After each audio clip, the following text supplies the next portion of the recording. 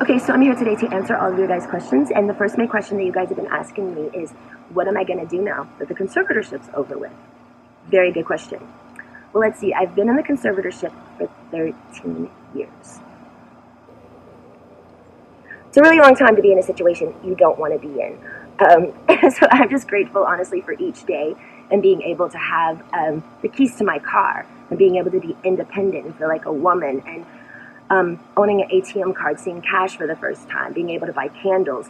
It's the little things for us women, but it makes a huge difference. And I'm grateful for that, you know. It's nice. It's really nice. But I'm not here to be a victim.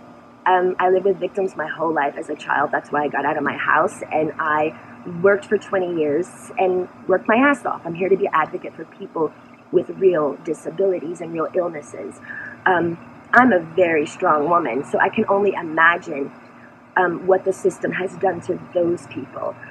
So hopefully my little story, hopefully my story will make an impact and make some changes in the corrupt system.